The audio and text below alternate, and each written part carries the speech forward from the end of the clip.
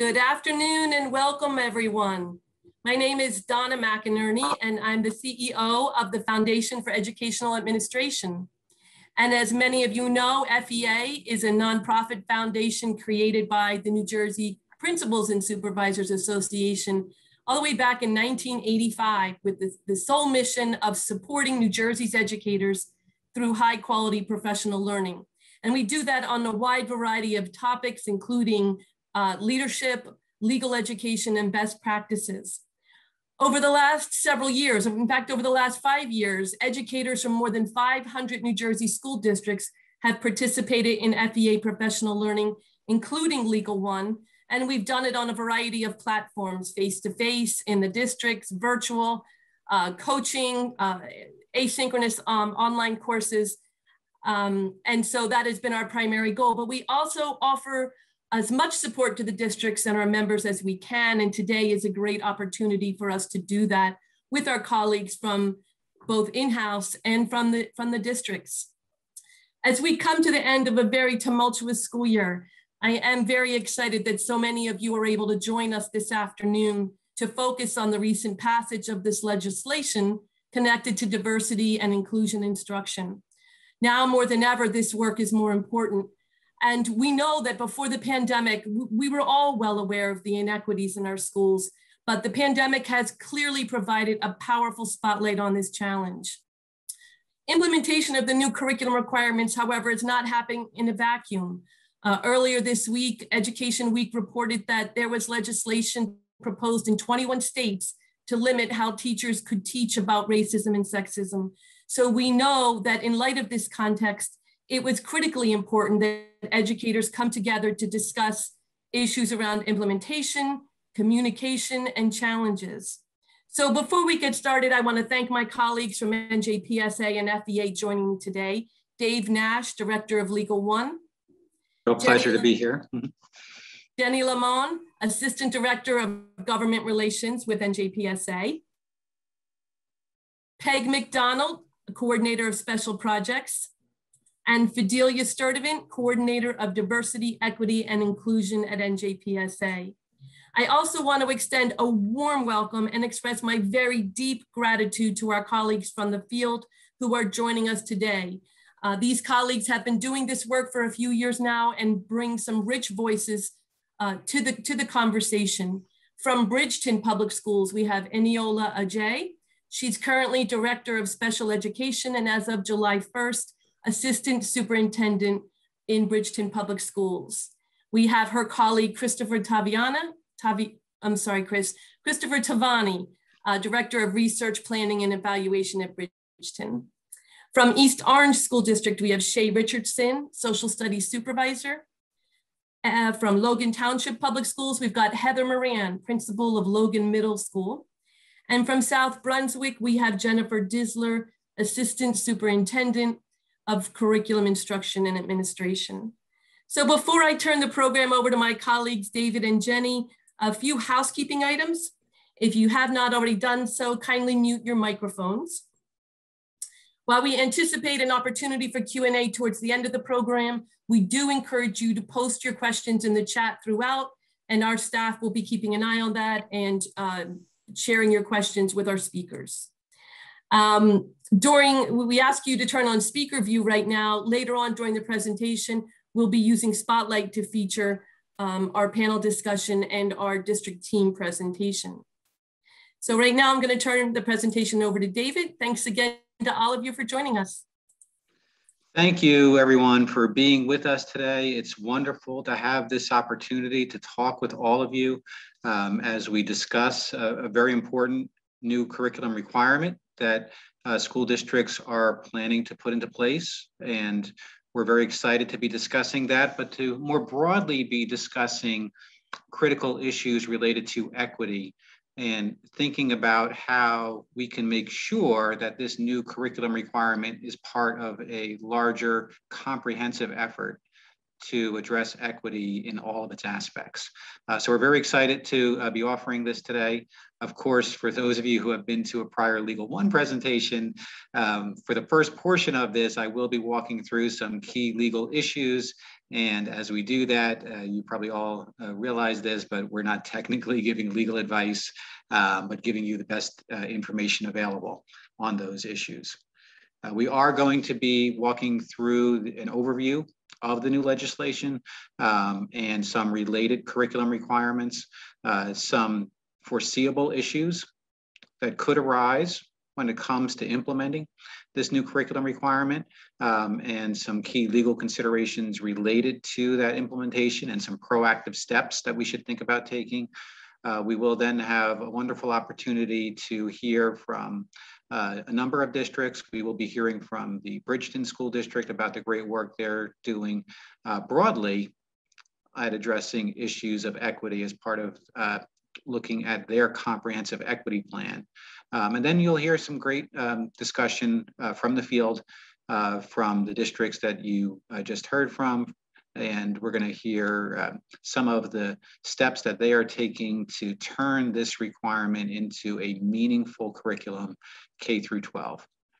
We'll finish up with giving you a preview of some resources that are available for all of you, and suggesting some next steps that you might want to think about as we get ourselves started. At this point, I'm happy to turn the program over to Jenny Lamond. Jenny has been doing incredible work for us as part of our government relations team. And our government relations team did a wonderful job when it came to giving the input from the field and from school leaders on this new legislation. Thank you, Dave. And thank you, Donna. Thank you to all of you for being here this afternoon. It's my pleasure to join you today and talk a little bit about the legislative process and NJPSA's role in that process and how we got here. A lot of people know that the bill became law, but they don't know exactly all the ins and outs of how that came to be. Governor Murphy signed A 4454 into law on March 1st of this year. It's now Chapter 32. And this bill does require school districts to provide instruction on diversity and inclusion in an appropriate place in the curriculum of students in grades kindergarten through 12 as part of the implementation of the New Jersey Student Learning Standards. It's important to note the original version of this bill had required that the instruction be included in the comprehensive health and physical education standards. But NJPSA instead proposed that this instruction be infused within the standards in an appropriate place, as districts were already doing. We did not want to see a new curriculum mandate through legislation. The amendments that we were able to obtain do in fact provide that the instruction on diversity and inclusion will instead be infused throughout the curriculum. The statute does apply to grades K through 12 and will highlight and promote economic diversity, concepts of equity, inclusion, and tolerance. The bill, now law, also requires that schools examine the impact that unconscious bias and economic disparities have at both an individual level and on society as a whole. Additionally, the law encourages safe, welcoming, and inclusive school environments, as is already required by the Anti-Bullying Bill of Rights and our school mission and codes of conduct. An important part of our ask during the negotiations of this legislation was for the New Jersey Department of Education to provide guidance to districts. And ultimately, the law requires the NJDOE to develop sample learning activities and resources designed to promote diversity and inclusion in our schools. We knew that you would be under tight timelines with the effective date of this bill beginning this fall. And we wanted NJDOE to assist by pooling resources, best practices, and sample learning activities to guide the way. Chapter 32 requires it. However, despite several attempts at outreach on this issue prior to today's webinar, NJDOE has not gotten back to us with this information as of yet. We will keep trying, but in the meantime, we plan to address those needs with you today. Next slide, please. It's worth, oh, sorry, you were already there, Dave, one step ahead of me. It's worth noting that the passage of this bill was not without controversy. The Senate passed the bill with only 26 votes in favor and 13 opposing, and the General Assembly passed the bill by a similar slim margin, 46 votes in favor and 29 opposing. There was a lot of parent testimony when this bill was heard in committees in both houses. Opponents of the bill argued that it tramples on the rights of parents and exposes children to these topics at much too young of an age. Some legislators that were opposed to this bill had actually supported a previous version that limited the instruction to grades 9 through 12. Supporters of the bill argued that these are issues that students are already talking about, and we need to give educators guidance to help them teach children and appreciate the differences among them. And the sponsor of this bill spoke to its legislative intent, that in reality, the bottom line at the end of the day, this bill is really just about treating one another well and being kind. I'd like at this point to turn it back over to my colleague, Dave Nash, Director of Legal One, for a deeper dive into the new curriculum requirements and the existing connections that already exist to the student learning standards. Thanks so much, Jenny. And again, thank you and Deborah Bradley for the incredible work you did on this legislation. I think it was such a positive message to say that we're going to address these issues throughout the curriculum and not simply focus it on one particular content area. And that was thanks to your great work. As we look at this new requirement, it's important to make sure that we understand all of the aspects of this legislation. It's a short bill, and you can see the entire legislation right here on your screen. It does require school districts to put in place a K through 12 curriculum. And for many school districts, these issues have been addressed in one way or another, certainly at the high school level, in many districts at the middle school level, and in some districts already at the elementary school level. But this does create that requirement for all school districts.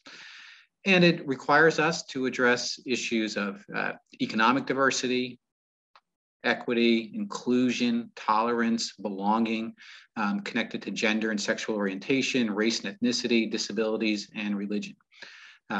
It also requires that we help students understand the unconscious biases that can impact our decisions. And that's a critical concept. Each of us has unconscious bias. Each of us has our own implicit biases, and it's critical that we help students to understand and recognize those biases, understand the impact that they can have, and even without conscious intent, to understand the harm that sometimes can occur through our actions. So certainly that's an important part of this legislation. The legislation is very specific that we need to make sure we're addressing issues of race and ethnicity, sexual and gender identity, mental and physical disabilities, and religious belief. And as Jenny said, there is a requirement for the Department of Education to provide sample learning activities and resources. This legislation, of course, doesn't happen in a vacuum. We have, as many of you know, a large number of curriculum mandates in the state of New Jersey. One of those requirements requires inclusion of instruction on the political, economic, and social contributions of two groups. One group is individuals with disabilities, and the other is gay, lesbian, bisexual, and transgender individuals. And that this be placed in an appropriate place in the curriculum at the middle and high school levels. So that requirement was passed in 2019. School districts should have implemented that this past year and should be continuing with that going forward. But it is, I think, an interesting case study for us in what might happen as we're looking to implement this new law. I think for the vast majority of your students, parents, and staff, they're going to be supportive of the important work we need to do in putting this new requirement in place. But we shouldn't be naive enough to think that we won't have any pushback. So here's an example. We had a Board of Education member in Hackensack who was upset about the requirement that had passed in 2019. That board member sent an email to the superintendent indicating that she was disgusted and appalled by this new requirement that was put into place, believing that it was repugnant, talking about how an alternative lifestyle narrative is being shoved down our children's throats. Some really disturbing comments. This board member, somehow word got out that the board member had sent this email. Board member probably told somebody, and next thing you know, there is an Open Public Records Act request to see the email, and it had to be released. It was a public document that had to be made available under the Open Public Records Act. I hope that nothing like this happens in any of your districts, but it certainly may happen in some districts as we're looking to implement this new requirement. And we need to be prepared for that. If something like this were to happen and this sort of a comment were to come from an employee of the school district, we have very strong legal precedent that it could be a basis for disciplinary action. And that's because of the significant harm that that sort of a comment could cause for students. So we're going to touch on some important case law that can reinforce how we would have to respond if we have issues like this and those sorts of comments coming as we implement this new requirement. As I said, we have many curriculum requirements in place, and a number of those curriculum requirements already in place address various aspects of equity and discrimination. So of course, we have requirements to address Holocaust and genocide instruction, African-American history, dating violence, sexual assault prevention, the dangers of sexting. There's a Deaf Students Bill of Rights that was recently enacted. We have requirements related to digital citizenship and social media. And of course, we know that unfortunately, social media can often be used to spread really inappropriate, discriminatory messages from time to time. And as we're implementing this new requirement, you may have some parents saying, I want to opt my child out of this requirement. There is no opt-out of this. This is something that is infused throughout our New Jersey learning standards. This is something that districts will need to be infusing in the curriculum. So there is no option for parents to say that I don't want my child to learn about any portion of this new requirement. And that's an important piece that we have to recognize up front.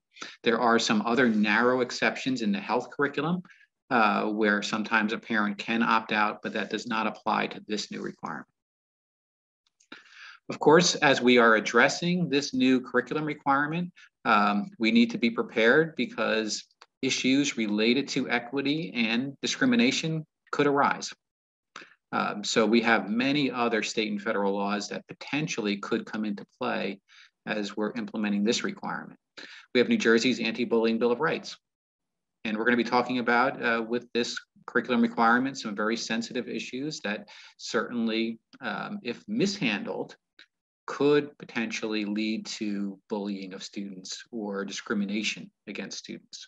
And we have a very strong state law against discrimination. New Jersey also recently enacted the Strengthening Gifted Education Act that requires us to focus on issues of equity in our gifted and talented education programs as well. New Jersey Department of Education put out guidance recently on making sure, for example, that we're identifying English language learners who are gifted.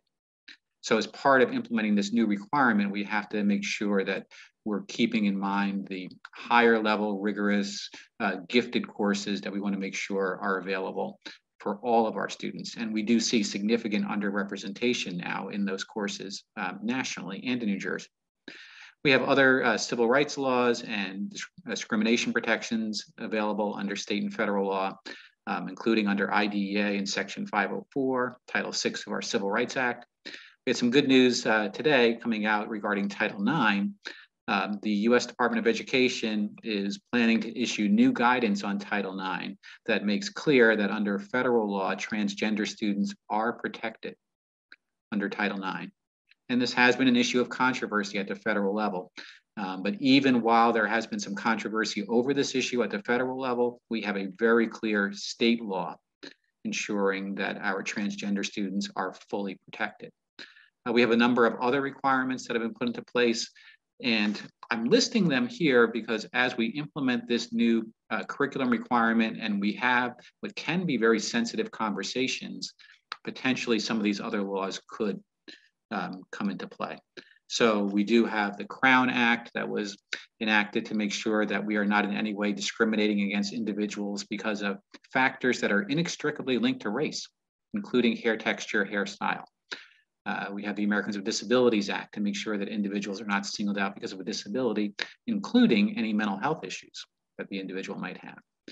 We have to be aware of potential issues of entanglement between school and religion. As we're implementing this new curriculum requirement, we are required to try to make sure that students are not targeting each other because of their religious beliefs. Of course, at the same time, we're talking about these issues. We should not be advocating in any way for any particular religion or for religion generally, and trying to advocate any particular position regarding that issue. So we have to avoid any potential establishment clause issue. As we think about these issues, again, we have an even broader context to think about. New Jersey has a set of requirements to put in place a comprehensive equity plan that really covers every aspect of school district operations. The current plan covers the period 2019-2022. So districts should now be thinking about revising that plan for the next 3-year period. And there will be a requirement to have the new plans in place probably by June of next year. The plan covers all aspects of your operations, including, of course, your educational program, but it goes well beyond that. It looks at hiring policies, patterns and programs, facilities, every aspect of your district's operations. It also makes sure that we are doing a deep dive when it comes to student performance data. And many of you I know are very familiar with the challenges related to our current achievement gaps. They're not unique to New Jersey. These are national challenges. But it's critical that as we're implementing this new requirement, we're sensitive to significant achievement gaps that do exist, that we're paying attention to that data, that we're looking at data regarding disproportionate classification of students that is sometimes linked to race, that we're looking at our staffing practices and assignments and making sure that we are equitable in our staffing, that we're looking at our student discipline data. We see huge disparities in discipline. And of course, that we're looking at participation in rigorous programs, and we're constantly getting feedback from all of our stakeholders, students, parents, and staff, when we're looking at issues of equity. When we get into the classroom in particular, as we're implementing this new requirement, we have to make sure that we are not seeing ineffective implementation of this in particular classrooms, or willful disregard or willful acts not to implement this curriculum in any particular classrooms. So we have to make sure that we have equal and bias-free access to this curriculum, that even if an individual teacher, and this certainly could happen, has some personal objection to any portion of this, as a legal requirement, you're going to have to, in good faith, implement this entire curriculum.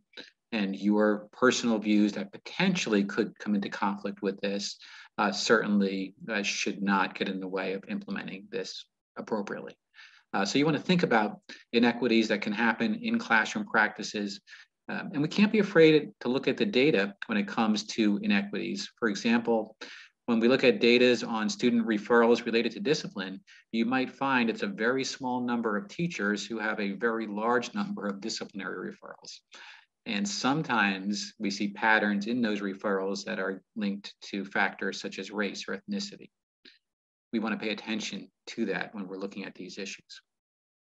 So there are many foreseeable legal issues that could arise. And part of my job as the director of Legal One is to try to think through those worst case scenarios and plan to make sure they don't happen, to proactively think through the steps we have to take to make sure that we have a positive experience when we're implementing such an important new requirement. So we should now be thinking about what if some of these issues arise. Students are going to be discussing current events that may be very sensitive, and we have to make sure that our teachers appropriately set the ground rules as we're implementing this new curriculum, that we understand the things that are appropriate and not appropriate as we're discussing race or ethnicity or religion or gender identity or sexual orientation. Taking the time in advance to have clear, well thought out, understandable guidelines is critical, because it is foreseeable that without that, while we're having these difficult conversations, things could be said in ways that are harmful. And once the harm occurs, we're doing a tremendous amount of work to try to remediate and deal with that harm. We should also be ready, as I mentioned earlier, for parental objections and attempts by some small number of parents to try to opt out or opt their child out of having to be exposed to this curriculum. That is not an option. And we want to find ways to engage with parents and try to get them to understand that this is not in any way trying to proselytize or trying to promote any sort of a political agenda. This is about promoting respect and support for all of us and celebrating our diversity. We should be prepared for some potential teacher or other staff member objections to implementing the curriculum. And you might have a staff member, and we've seen this across the country, say that I have deeply held religious views and I just can't teach this. We want to be sensitive to those issues, but let's be clear, there is no option to say that I am going to opt myself out of teaching this curriculum. And we want to make sure that we don't open that door and simply ask another teacher to cover for a teacher who's refusing to implement a curriculum. That would be a very dangerous concept. We may have some well-intentioned teachers who don't completely think through their assignments as they're implementing these sensitive new discussion pieces in their classroom. So it's going to be critical for principals and supervisors and assistant principals to take the time to review lesson plans and think through, is this lesson plan something that can be effectively implemented? Is it age appropriate? Have we appropriately set the ground rules before actually moving forward with this lesson plan? So taking the time to review those lessons is critical. We know that there could potentially be insensitive student comments linked to protected characteristics. And again, there are many cases where those comments are not intentional. Nevertheless, we have to be prepared for those comments and be prepared to respond in the moment and longer term. We know that some students may share personal experiences as we're having these discussions. You may have some students who share their personal experience where they experience some form of discrimination. And a teacher needs to know how to handle that issue. We shouldn't, of course, be asking our teachers to become counselors, but there are appropriate steps to be taken in that moment, and then longer term steps to make sure that student is connected to the supports that they need. And there may also be longer term steps that involve addressing, if there was a potential discrimination issue, investigating and addressing that underlying issue. I gave you an example before. It's possible that objections can also come from the highest levels of the district, including board members, who could actually try to attempt to block implementation of the curriculum. And it's going to be important that you work as an administrative team to talk through these issues with your board and make sure they understand this new requirement. We need to be ready to respect and honor the First Amendment rights of students and staff and understand the limitations of those rights. We are, as we implement this curriculum, going to have some difficult conversations, and some of that will be within the bounds. And we need to recognize that. So under the Tinker versus Des Moines standard laid out by the US Supreme Court, if speech is not causing substantial disruption to the school environment, if it is not harassing to individual students, if it's not lewd or vulgar or promoting illegal activity or the violation of school rules, it's possible that students are going to say some things that other students disagree with, and that's okay. And understanding how to facilitate that sort of a conversation where we can have honest exchanges within appropriate ground rules is really important. We need to also respect the First Amendment rights of staff members, but make sure that staff members understand the limitations on those rights as we're implementing this important curriculum requirement. So staff members certainly have First Amendment rights. When they are on their own time outside of school, staff members have much broader First Amendment rights, but they're not unlimited. So it's possible that a staff member could say something on the weekend, on social media, on their own time, that school districts would still have to address. So we want to think about, this is the three-part test that we want to think about when it comes to staff speech. Are we talking about a matter of general public concern, or is it a private grievance? You have greater rights when you're talking about matters of public concern. Are you speaking as a private citizen or trying to represent the school district? You have broader rights speaking as a private citizen. Are you making statements that are likely to disrupt close working relationships that we have to have with students, parents, and other staff members within the school district? So one example,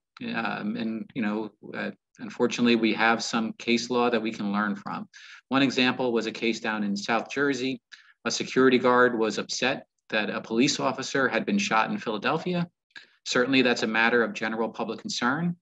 The security guard, on her own time outside of school, made a comment and didn't say she was speaking on behalf of the school district.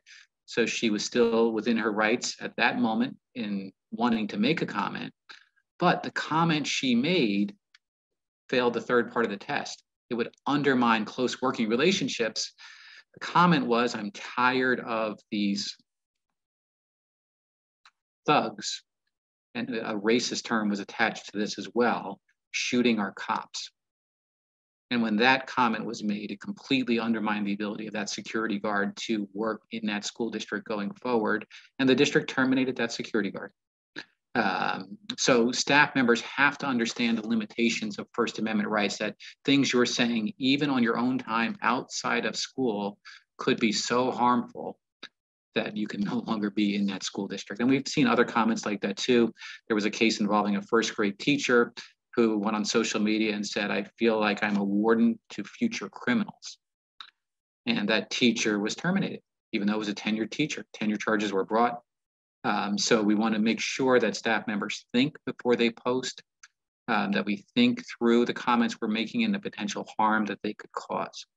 We also have to be careful as we navigate issues of religion, and we're going to, as part of this curriculum requirement, be talking about accepting all students regardless of their religious beliefs, and not discriminating in any way because of somebody's religion.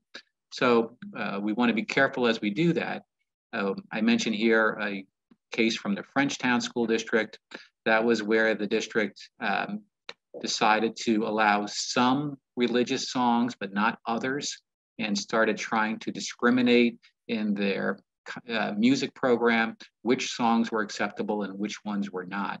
Now it seemed that the district was choosing which religions it was favoring and which ones it was not. And we certainly cannot do that.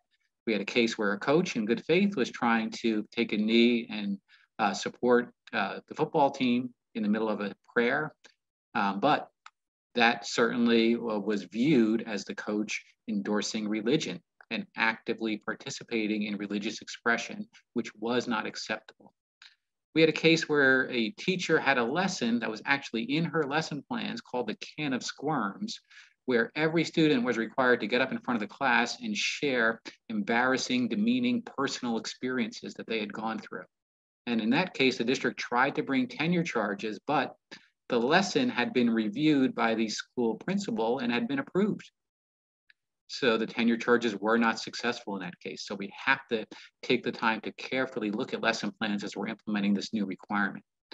We had a case involving a second grade student who allegedly bullied another second grade student whose gender identity had changed. And this was a difficult concept for second grade students. The Commissioner of Education did say in this case, though, that even at the second grade level, if a student is counseled and is told about the harm that their comments are causing, and then continues to make those comments, that you could have a bullying case at the second grade level.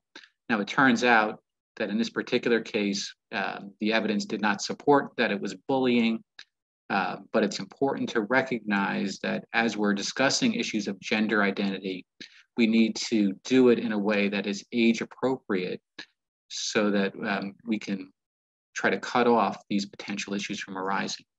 And one other example, we had a case involving a student of Asian descent who was targeted by other students in what certainly could have been a bullying incident. And we have seen a number of very disturbing cases of this across the country.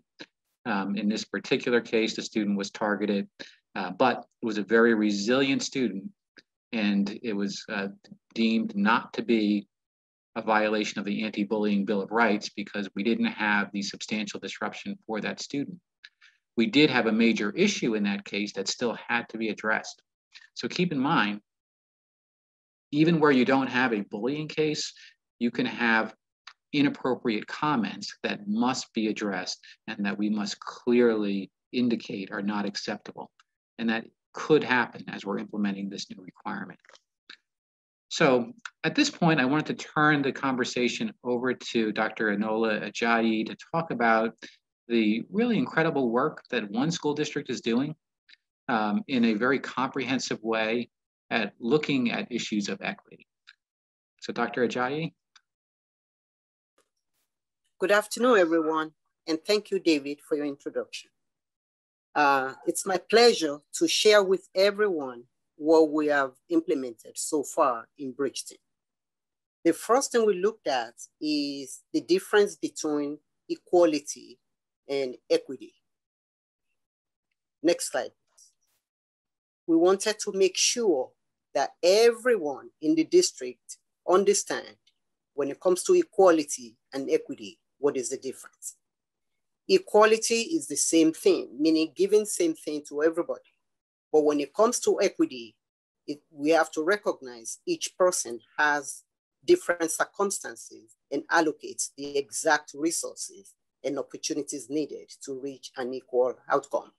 So in other words, equity is about fairness, and it ensures that each person gets what the person needs. Next slide, please. So the first step that we took in Bridgeton towards diversity, equity, and inclusion was we formed the Central Office Equity Team. And these teams are comprises of 4 principals with different cultural backgrounds, 3 central administrators with different cultural backgrounds. We also have parents among our group with different cultural backgrounds. And we also have students with different cultural backgrounds at the central level. And then we proceeded to create the school level-based diversity, equity, and inclusion.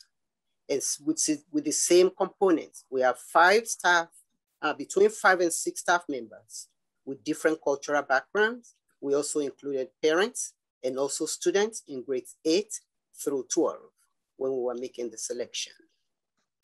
What we've done so far, as you've heard from my colleagues, is when the regulations was enacted on March the 1st of 2021. And then we decided that, you know what? It's time for us to do more than we've been doing. So we started in March, April, May, June, we've been having meetings just to discuss different kinds of topics when it comes to diversity, equity, and inclusion. As you can see, Bridgeton has a comprehensive equity plan that we've been implementing for 3 years. Our last year will be 21-22 school year. Next slide, please. And the next step after that is what we've done with the diversity, equity, and inclusion team is to make sure that everybody understands the reason and the purpose of why this team was formed. So everybody knows that when it comes to DEI, everybody must be sure that equity aims to identify and disrupt or eliminate any barrier that will prevent full participation of some groups. And also we make sure that the team, part of the reasons for the DEI is to ensure the inclusion of all students who learn in different and valued areas, their needs are met and trusted. And then the last but not the least is to create awareness against prejudice on race, creed, color, national origin, ancestry, status, sexual orientation, gender, disability, or socioeconomic status. Next slide, please. And then the next step that we took after that was we made sure that every month, since March through June, we are meeting to discuss different aspects of diversity, equity, and inclusion. We also identify some areas of inequities in our classrooms. And after we identified the areas of inequities, what we've done is we sat down and then decided to start taking the areas where we found the inequities and we started addressing them. We've been able to address some of the inequity, but we still have a long way to go. But everybody now is aware of the areas where we have found to have difficulties. Part of what we also discuss is to celebrate multiculturalism. So every year, starting from next year, we're going to have Multicultural Celebration Month, where we celebrate everybody's culture and we speak different languages. Everybody in the district would know. I remember when I was in Trenton, they usually put it on the board that in Trenton, there are 47 languages spoken in Trenton. And we try to establish the same thing in Bridgeton to make sure that everybody knows what different languages other people speaks. For myself, I speak 3 languages, and everybody in Bridgeton knows Dr. Jai speaks 3 languages. So we just want to make sure that everybody is aware of the different cultural background, different kind of clothing that we wear from different countries. Also food, we have different kind of foods from different culture. So if you know everybody's culture, then that will help everybody to understand where everybody is coming from. Then part of this plan also, we make sure that we identify the areas of biases, systemic racism. I already mentioned the part with the inequities, and being transparent when we have problems. Because if there's no transparency, then we're going to continue to have problems. And somebody like me, I don't mind to explain to you if there are issues, and we address it amicably and in a civilized manner. In addition to what I just said, we also have a rubric. We have a rubric that has 5 components, and we are using that rubric as a progress monitoring to help us monitor how we are implementing inclusion, diversity, and equity in the district. So in Bridgeton, we've declared the Multicultural Month to be June, and we're going to start that next school year. So as I was saying to you, a lot of people, they get very uncomfortable when you are talking about race or racism. But I think it's time for us to have that uncomfortable conversation so that we can address all the areas where we are having difficulties. One of the things we also did was to come up with, we came up with an intentional professional development for all staff. And that is what we've been doing since April. Actually, before I came here today, we had the DEI training with a company from Trenton that they've been training all staff on diversity, equity, and inclusion. Next slide, please. So when we form our central team, we establish the short-term goals, and also we have the long-term goals. So our long-term goals, as you can see on the slide, is for 3 years. And we've started implementing the equity plan. And one of the main reasons is to close the achievement gap of all students, especially special education students, ELL students, gifted and talented students, and at-risk students. I already mentioned that once we identify the areas of inequities, we've been finding solutions to how to solve the areas of the inequities. And the rubric I just mentioned, there are 5 components. And those 5 components are data-based decision-making, cultural responsiveness, core instructional program, and also it covers the assessment, which means the universal screening and progress monitoring, and also interventions and supports. Next slide, please. We've also been talking to our curriculum department so that what we are discussing about DEI, the curriculum departments, we've been collaborating so that most of these topics can now be embedded into our curriculum. Now that the regulations have passed March 1, 2021 of this year, and in that regulation, like David said earlier, or one of my colleagues said earlier, the regulation tells us to incorporate this in the physical and health education classes. But what Bridgeton has done is we are going to incorporate the DEI into our physical and health education classes or curriculum, and also in the social studies classes as well. All the teachers that we put on the DEI team, they were intentionally selected. We didn't want the teachers that will come to the meeting and be quiet. We want the teachers that will speak up and tell us their mind so that we can address those concerns. As you can also see, we've been disaggregating data in reading, math, and discipline so that will help us to know what areas to focus on.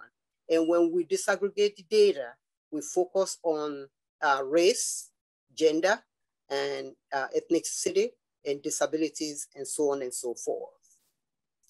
And once we developed this program, the plan, what we also did was we make sure that we are evaluating the strategies and the plans that we are implementing, because we want to make sure that the plans that we are implementing, they are working correctly. And if they are not working correctly, that is why we try to evaluate to make sure we need to tweak or make some changes to the plan that we have. Part of what we also discussed is to empower our students and staff by providing training to address the areas of perceived inequities that is arising from prejudice, regardless of race, creed, color, marital status, sexual orientation, gender, religion, disability, housing status, and socioeconomic status. I mentioned it earlier that we have the consultants from Trenton and Princeton that comes in every month to train our staff.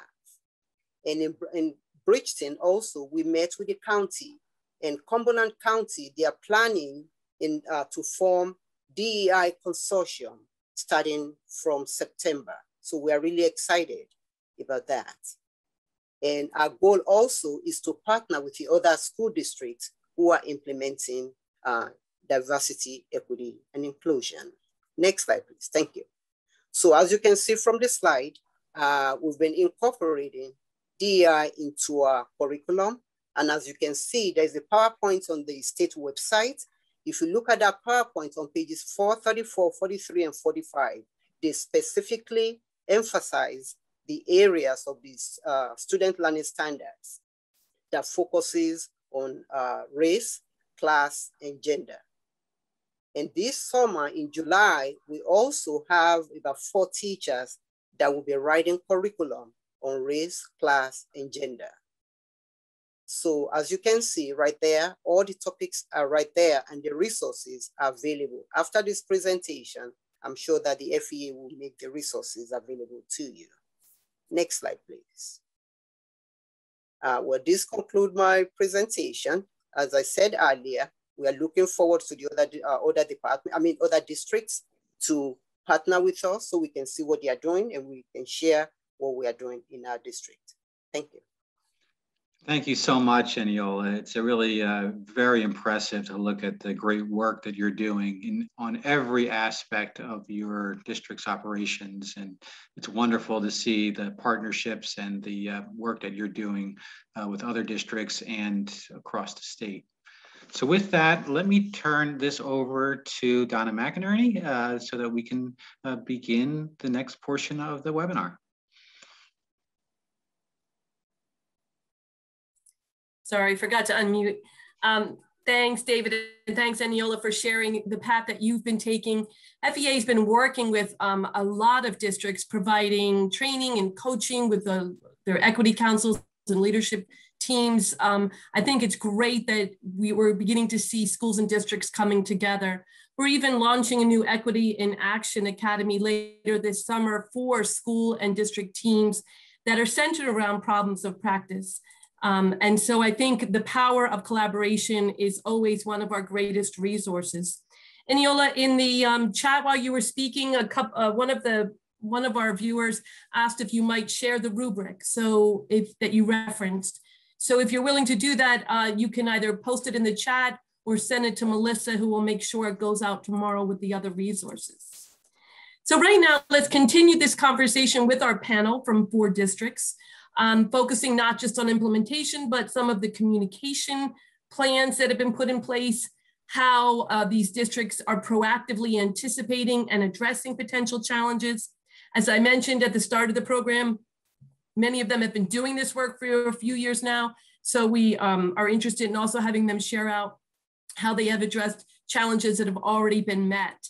My colleague Fidelia Sturdivant, a longtime New Jersey educator and leader, will co-facilitate this panel with me. And while we've got questions that we've put together, we're also looking for this to be a conversation. So feel free to post in the chat, and I'll ask my PSA and FEA colleagues to keep an eye on that.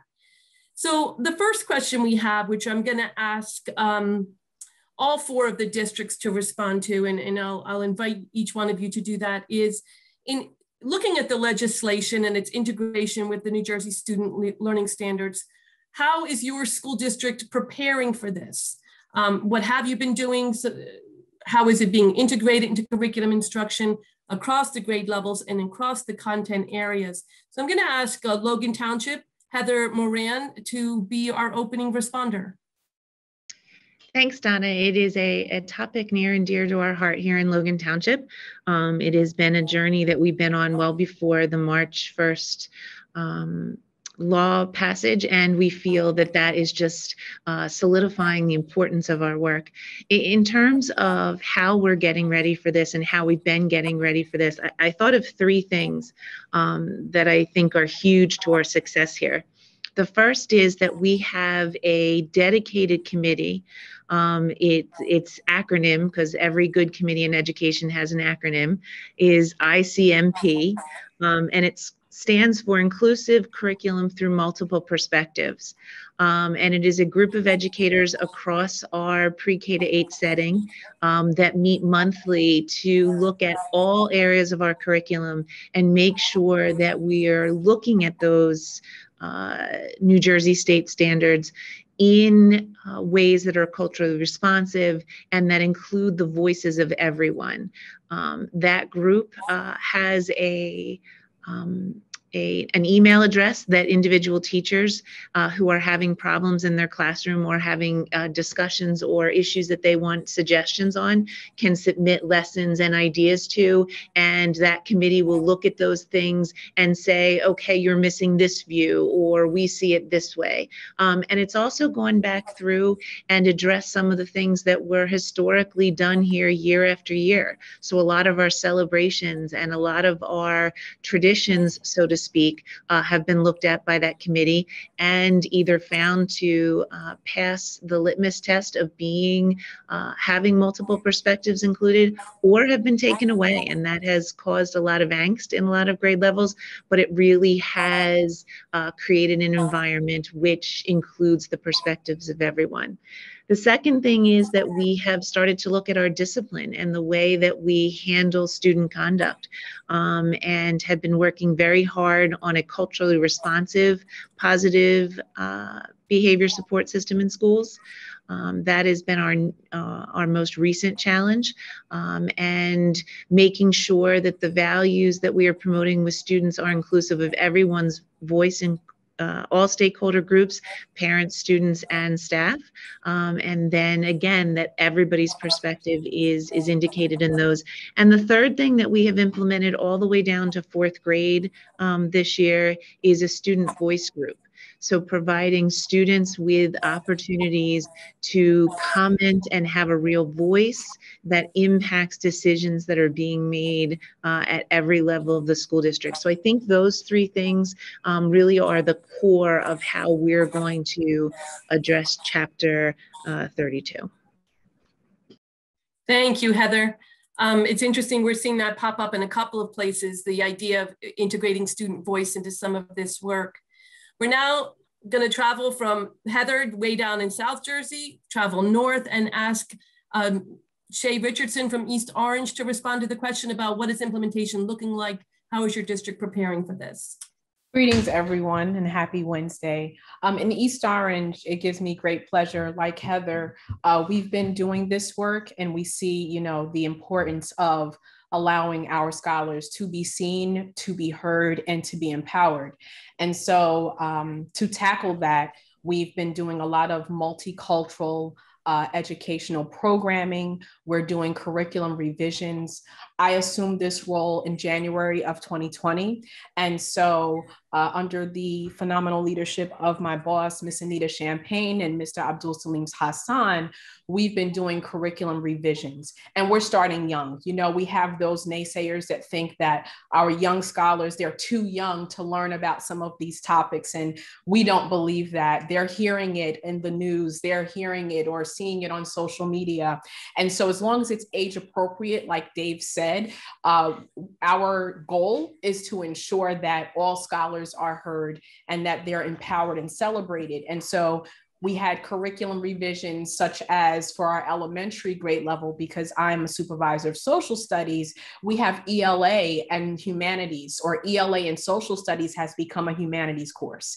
And so last summer, that was for grades 3 to 5, working with my wonderful colleague, Miss Bridget Green, who is the ELA elementary supervisor, and our wonderful curriculum writers, we were able to do that. But we did that without having to use a textbook. And I have to say that we're very happy about that, because our textbooks oftentimes are very guilty of ostracizing or omitting historical truths, and in which our scholars don't see themselves, right? And we need them to see themselves so that they feel embraced and accepted and acknowledged. So we did that. And so the topics, and it was very difficult to say the least, because it's a paradigm shift, right? So it's not only that we had the pandemic happening, but that's what I need. I need my book, that's my go-to. But we did it so that it's, I want to say it's like loaded with a number of great resources that are free, right? That are at our disposal, but we didn't look for them because we were using that book, right? And so we have that for grades 3 to 5, but now we're actually concluding the process for grades K to 2. And it gives me great joy to know that for a September 15th to October 15th, which we know is Hispanic Heritage Month, that within the curriculum, there are resources that a teacher can be able to turn to so that the scholars, whether they're Hispanic or not, they're able to learn about, this wonderful Heritage Month. The same for Native American Heritage Month in November. And so in speaking of Heritage Months, that's another thing that we did.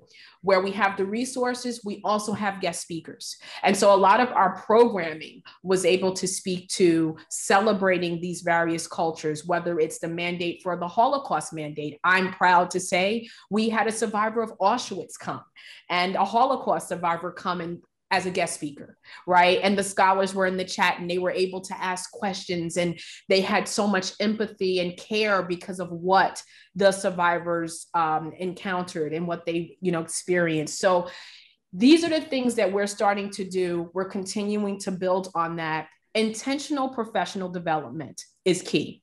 And so the most recent PD that we had was provided, and I can put it in the chat for our viewers, the Institute for Anti-Racist Education. Miss Ashley Lipscomb is the founder of this wonderful organization. And let me tell you guys, she did a PD last month entitled, "We Are Open to the Uncomfortable," talking about race, class, and culture with colleagues and students. Colleagues, phenomenal. Everyone, she has a guide, they get a guidebook. She helps them with navigating how to have these conversations with colleagues and scholars, and everyone left feeling empowered. So we have intentional PD, we have our curriculum revisions that we're doing, and we're also going to have some committees. Like we have Dr. Ajay, who has these wonderful, in Bridgeton, these wonderful committees. This is something we're moving towards, where we're going to have our young scholars, but also our parents and educators. So we have our lead teachers who are doing great things. So we're working together. It's all stakeholders on deck in order to make this a success. Thank you, Shay. I see a lot of integration from a bunch of different groups, and also a big focus on rigorous and rich culturally responsive materials for teachers to access. Great, thank you. We're going to come down to the center of the stage to South Brunswick and ask Jen Disler to reply.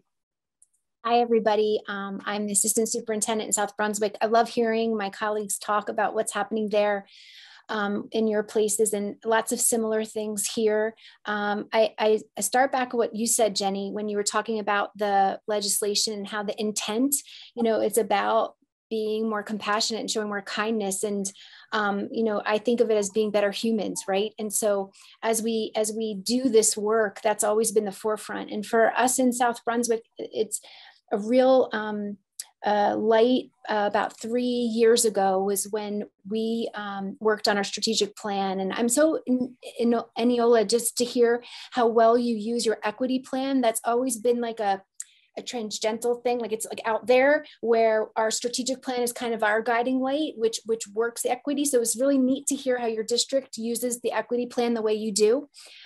For us, it's the strategic plan and a core value that's threaded throughout, no matter what we're focusing on. Equity in that same description and definition as you described, Eniola, is our mission and our vision. And with that has to do with the access and preparation for kids, being able to take away and remove some of those accelerated classes, and how can we meet the needs of kids, prepare kids, look at prerequisites. All of those pieces were some of the work. And now as this chapter 32 has come out, we've celebrated it because it's really, I think you said it, who spoke first?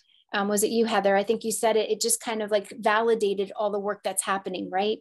I add to this conversation. I agree with you, what you all said, but I think one big part for us in preparing for this was the communication side of things and the transparency side of things. So I'll add that as a part of South Brunswick. And we've really looked to those that do it well. Our social studies teachers for years and years have been those ones in the trenches, having those conversations with kids.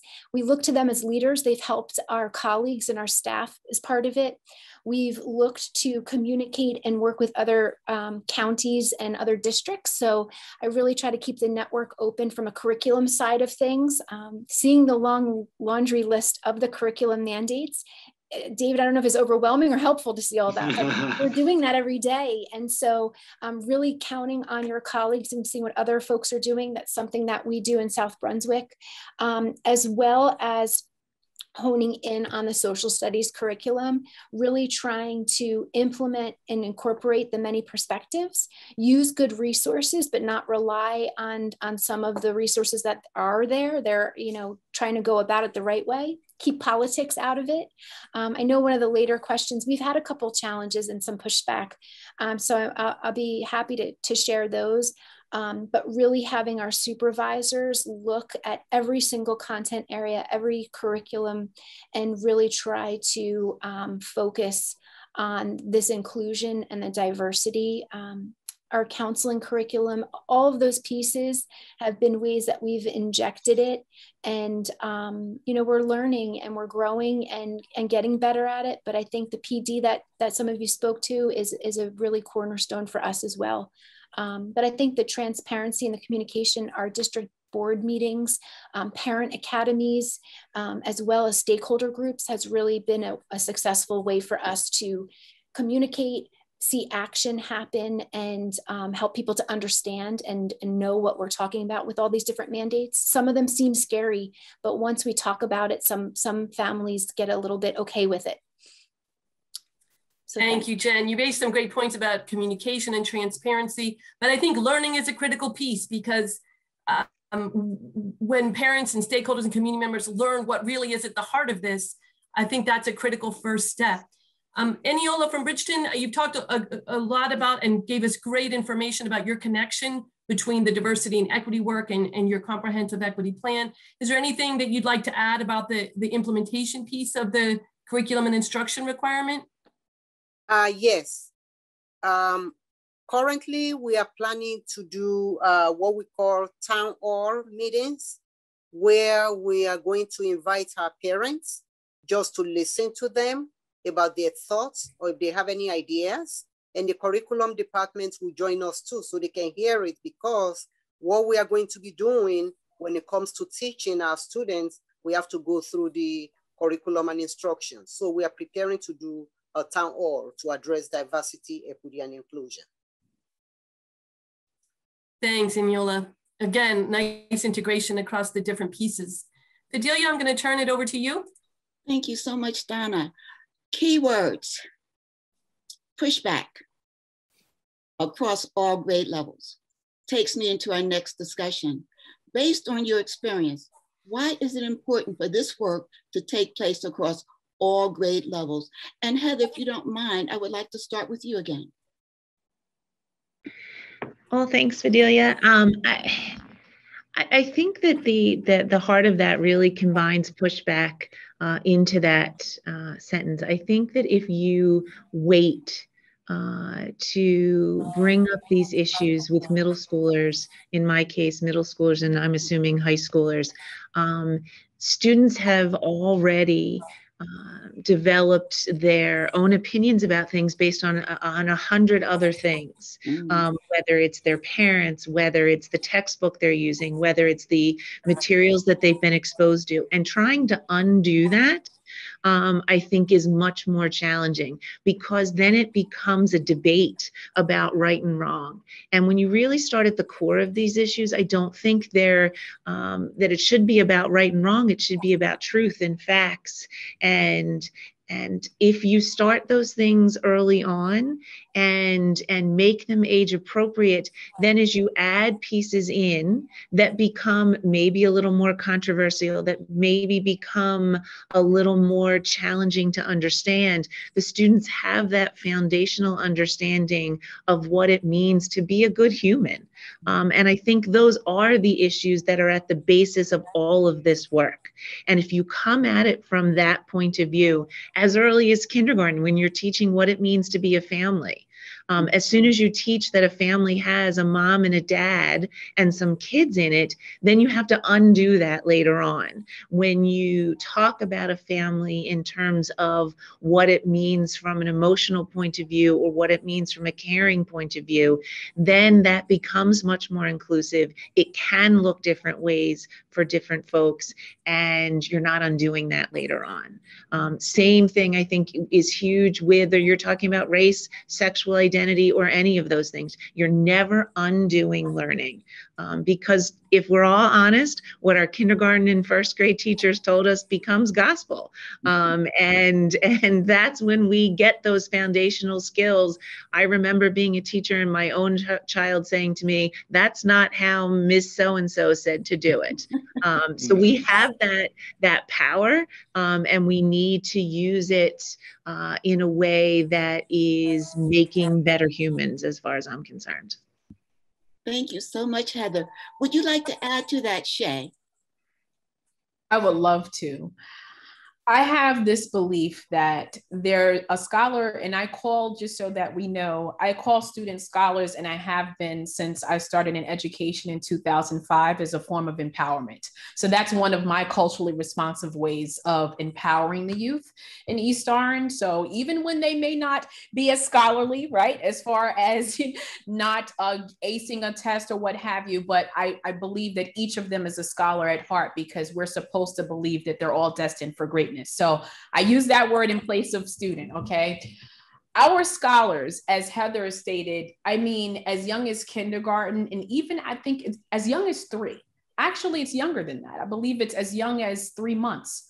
A baby knows the difference in our complexion because they're able to detect that, right? Now, they won't know black, white, okay, but they're going to know that there's differences in my caregivers versus strangers or people outside of my home. So then we know that, race is a social construct. We know that racism is learned behavior, right? No one is just born this way. We learn this. And so, as Heather stated, we want them to be good people. We want them to be good human beings. We want them to be agents of change. And in order to foster that, we can't start late. We have to start young. They have to understand these now. They have to understand these ways of life at that time.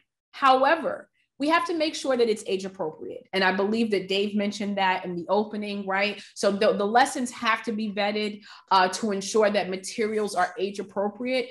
But I'll give an example. The 1-year anniversary of George Floyd just passed. I shared some materials as far as wanting the teachers to reflect with the young scholars. As a 5-year-old, and I'm Tabitha, I could be home and it doesn't matter my background. If my grandpa or pop or abuelo or whomever is talking about these atrocities and these current events, and then there's the disconnect of when I go to school, my teacher's not mentioning it. What does that say to me, right? What does that mean? As Heather said, I mean, if I'm not hearing it there, then there's that disconnect. And so then maybe in my mind, little Tabitha's mind, it's not important. Well, why does it matter? So we don't need that disconnect any longer, right? We need our scholars to be able to lift their voices and be able to express themselves, and they need the ability to do that. And so I'm a firm believer in starting them young, of course, with age appropriate lessons. They need to start as young as possible so that they're aware, so that they have a voice. And a lot of the times we can learn from them. It's so amazing what they know, right? At 5 years old, we may think, oh, you know, little Tabitha, what do you know? But we should never have that mindset because they are amazing. And we just have to not project our implicit biases onto them. That's where it starts. So all of this starts with us, but I do believe that this work is very important across all grade levels. And I'll just end with this. I was a history teacher for, 13 years, right? On the high school level. When you don't do this work, and I have to speak from a social studies perspective, when they don't have the foundation, and I know my colleagues here will agree, once you inherit them on that higher level, right? Where they're only years away from going out into the real world, to college and beyond, it's such a disservice to them. There's so much that they're unaware of. And then we have to work, and I think Heather alluded to this, we have to bridge the gaps. We have to make the connections for them or assist them. And you're doing away with how many years of them missing out on the importance of certain cultural events or past atrocities and how that connects to the present. That has to be done. And if it starts young, if we start them young, then I think that they'll have a better awareness, they'll be more empathetic, and they'll be more productive and well-cultured. Thank you, Shay. Jennifer, when Shay mentioned we learn from the young ones, you smiled. What is your take on this? Sure. So I love, I love listening to you all, and I agree that it should be developmentally appropriate, right? So even the littlest guys can be parts of the conversation, and we can build on prior learning and get deeper into the concept. But I think simply, no matter the age of our students, they have the right and should be represented. They should be comfortable. And they should really be able to see themselves in the curriculum. And I think that's why this is so important at all levels, at all ages. Jennifer, you jumped right into that diversity when you talked about materials, and I'm so glad you did.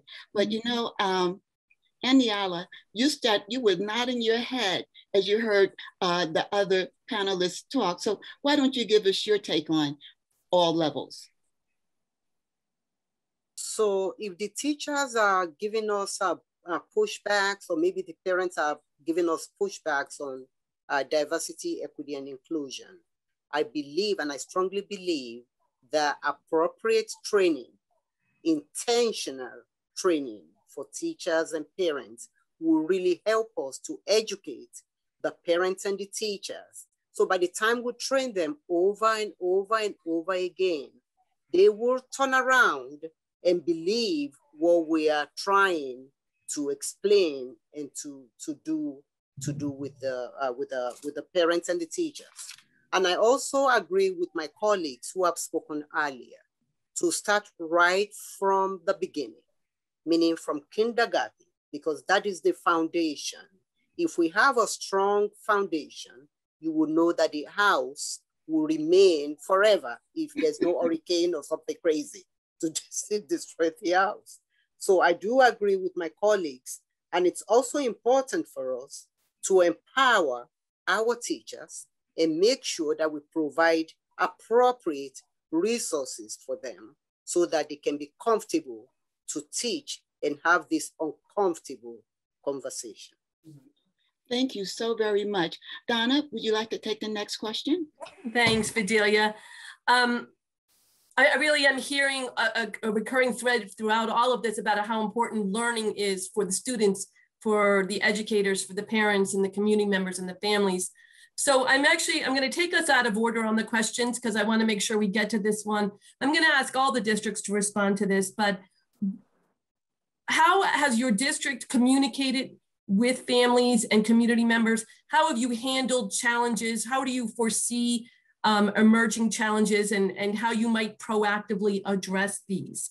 So I will start off, I'm going to ask all 4 of the districts to reply. I'll start off with Logan, with Heather Moran. Thanks, Donna. We definitely were not the best at letting our families know in the beginning. That has been a journey for us. But we have started a newsletter that we put out once a month indicating all of the things that we're doing. And that has been helpful in that it has brought an awareness to the community. I will say that the pandemic has certainly accelerated, for lack of a better word, that process because literally parents were in the classroom with students.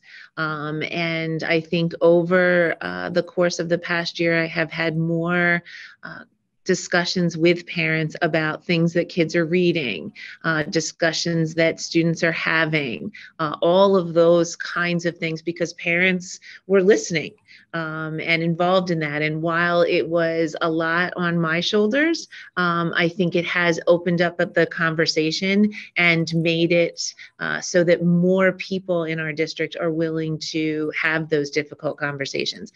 And I do think that one of the things that you need to do is make sure that your staff is ready to have those and understand the why behind the work. Why are we doing these things? Why are we pressing buttons that we know are going to create some challenges with people? So when you help your staff be able to have those conversations, they're more willing to interact with their parents as well. So through newsletters, through discussions, through sharing the texts that we use, we try to send those home as well so that folks are ready to do that. And through sharing some of the assemblies and culturally responsive PBIS things that we're doing, the fact that we've changed those rewards, the wording that we use in surveys, and those kinds of things, reaching out to parents. All of those things together have helped get the word out. But again, I think the key is allowing all of the people in your organization to be able to have those conversations. Because if it's just coming from me, it's not serving anyone well. Thanks, Heather. Shay, up in East Orange, if you could respond to any potential challenges. And we also have a question in the chat that any of our panelists can reply to, which is how have you handled pushback from students, staff, and parents who argue that teaching systemic racism is a form of indoctrination? So I'm gonna ask you the general question and the specific one in the chat. Thank you, Donna. When I think about communicating with families, this has been the first year because, as I said to everyone, I assumed this role in January of 2020, and it's been a joy this year to have the virtual parent meetings. So we've had virtual parent meetings. I've been having them at least once a month, and it will either deal with some of the upcoming programming that we're going to have or initiatives. So that has been very helpful. Parent surveys has been another way that we've communicated with families and community members. We're pretty active with social media. So of course that is another way because sometimes that's a parent's go-to, right? You know, with work and all of the demands of life, it's nice to be able to go to social media and remain abreast of events and programs. Another thing that we've done is through letters. So when we think about the LGBTQ mandate that was to be implemented this year, we have a guide that was created last summer. And so I created a letter, you know, that was on our district website and that was also sent to parents because that was not just to inform the parents, of course, but to support my teachers in case, I always say, send them to me. You know, you can send the parents to me, because as the supervisor, that's my job. I want to be able to empower you. I want you to know that you're not in a league of your own. We're here, right? We are the village. And so I don't mind engaging our parents to empower them, because a lot of the times it's not, ignorance is bliss, and it's just being unaware. I don't, you know, what is this? And so in explaining and having that meeting of the minds, what I call it, it really helps them. To answer the second part of the question, Donna, from the chat, I have had a situation, this wasn't with teachers. Well, we have some teachers, right? Again, I mentioned, I think earlier, the paradigm shift is going to take some time for people to get acclimated. We're aware of that. As Queen Eniola said, as far as the PD, we definitely need to start with intentional PD, because we can't assume that our teachers just know how to do this work. We must empower them to be able to do it. And so we have to seek the proper facilitators to be able to empower our teachers. And we've done that. The situation involved Black Lives Matter at School Week is a national initiative. It started several years ago. Actually, I believe it was in 2012 in the wake of the murder of Trayvon Martin. And Black Lives Matter at School Week is the first week of February, which we know is also Black History Month. In our elementary school, there was a lesson, and the teacher was having the young scholars create Black Lives Matter. It was just a sign, but they had to color it, you know, something innocent. There was a video that we know, Sesame Street, right? So we think of age appropriate materials. Sesame Street had a video. This was shown. The scholars had that background knowledge, and then they had the activity. Of course, because we are virtual, as Heather mentioned, our parents were attending, you know, school with their scholars. The parent interrupted the actual lesson. And so they unmuted themselves. There were things said that they wanted their child removed. I, in turn, met with that parent and the principal, right? Because they didn't understand. They wanted to ensure that Black Lives Matter, as far as it being an actual protest, as far as this being a movement, versus some of the other things that have transpired that are connected to that, that they weren't being misconstrued, that wasn't any propaganda that was being taught to his daughter.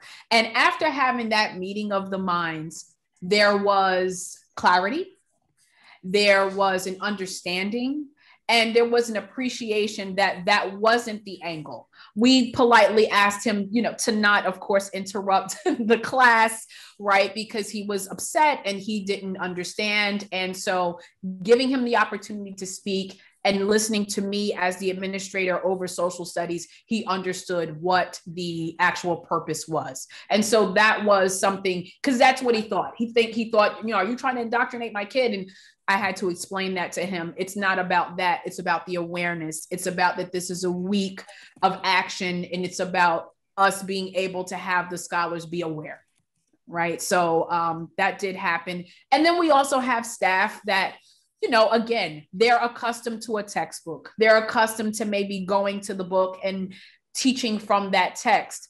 And that's not how we're doing it any longer. We are doing a deeper dive into some of the more controversial events. Like when you think of the anti-Asian hate that has been happening, it's unfortunate. Vincent Chen is a name that is not synonymous with the 80s or the Reagan's presidency, but it's something that's going to be in our modern US history too, course, because Vincent Chen was murdered it was a hate crime in 1982. But how many people are aware of that?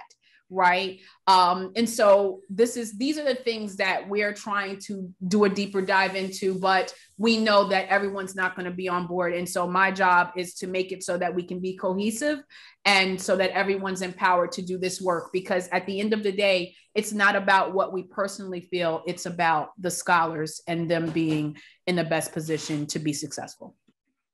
Thank you, Shay. I am going to ask Eniola and Jennifer, because I want to get folks out of here on time. Eniola and Jennifer, any specific guidance or recommendations you would make about how to deal with the resistance piece? I would just say, I think listening is key. I think that if you can bring a family in and listen, you're gonna kind of get through the noise and better understand where they're coming from. I think the game of telephone happens a lot. So I think simply just really be open to listening, so then you can help guide and educate. Thanks, Jen. And Yola? Yes, I will agree with Jennifer regarding a conversation with the parents. We have to listen to them, and we also have to communicate to our parents, because once we continue to communicate with our parents, then they will begin to understand. When I say communication, it doesn't mean one-time communication. It may take us 1 year, it may take us 2 years. It doesn't matter how long it takes. We just have to be consistent and continue to communicate with our parents, and also educate them about what we are trying to do when it comes to diversity and inclusion.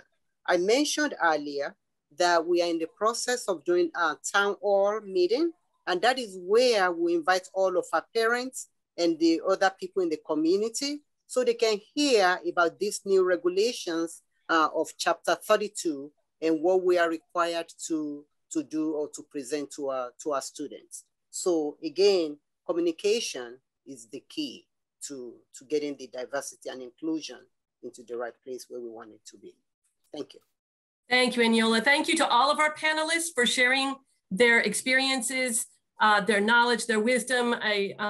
Chris Tavani, it's nice to see a sense of humor going on in the chat with your colleague. I'm gonna ask Peg McDonald if she could just jump in real quickly. She put together a fabulous resource folder with a lot of links, but Peg, if you could just talk for a couple minutes about these possible next steps, that would be great. Do I have you with me still? Yes, I'm still here. Thank you, Donna. Thank you, everyone. What a great presentation today. So this slide here talks about some possible next steps that are specific to the curricular changes that you may want to make. And our message, and I think you could hear it loud and clear from the districts that we heard from, is to really look at the committees that you already have in place. The Equity Committee, as well as the PLCs or curriculum committees that you have in place, may be the place to start to begin to look at the curricula. But you need to ensure that those committees are well representative of the teachers that you have, the racial ethnic makeup of your district, et cetera. If there are, make sure that you have teachers of English learners, teachers of students with disabilities, and teachers of gifted students on those committees, so that whatever curricular changes you are making really address the needs of all students. At times, to address some of the things that David was saying, you might want to have the guidance counselor, the bullying specialist, or the school psychologist to help review and look at some of those curricular changes. Looking at curriculum as learning objectives, materials, methods, and assessments, identify what you have already in place that addresses these requirements, as well as the gaps, and then identify some action steps, possibly within some of the plans that you have already that can address those. So David, if you want to take us to the next slide, and just if we can click on that link.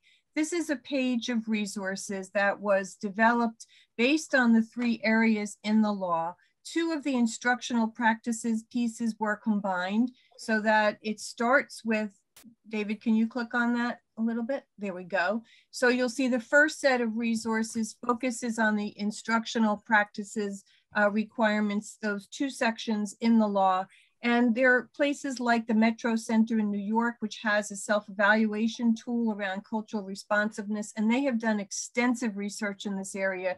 So there are myriad resources right there. As well, followed by that is there are some resources on safe, welcoming learning environments.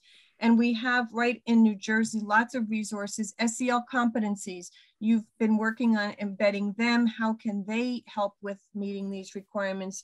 As well as the school climate survey might be helpful in identifying both that student voice and the staff voice and family voice around what needs to be done to help with the environment. There are also some general resources, including the departments list and the link to the equity planning requirements, so that as you're getting ready for your next plan, you'll have some resources there and you can start to think about how that equity plan can address these things in the future. Donna? Thank you, Peg. And the link to the folder that Peg created is in the chat right now. You should be able to click it, go right to that resource folder. In that is the PowerPoint, and I encourage you to look at all the offerings of FEA, including Legal One around professional learning in district, asynchronous online courses, our Equity in Action Leadership Academy. So if you've got a few minutes, I really encourage you to look at all of the professional learning offerings that are available. We work with teams from across the state all the time, providing guidance and talking about their goals. To close us out, I just asked Jenny Lamont, we're going to come back to you, Jenny, you opened us up talking a little bit about the legislation, to ask you to close us out. Thank you, Donna. Thank you, panelists, and thank you so much to all of you for joining us today and giving us your valuable time. We think this really is an opportunity to transform our state's education system so that it is truly serving all of our students. While COVID-19 certainly highlighted many inequities in our schools and communities, we know that these inequities existed well before the pandemic. We have a chance now to reimagine and refocus our schools to ensure that all students are having their needs met. This new law can be part of a bold action that we can take together to ensure our schools are defined not by disparities, but by equity and inclusion of everyone. It certainly will begin these important conversations in our classrooms. And thank you so much for spending your afternoon with us today.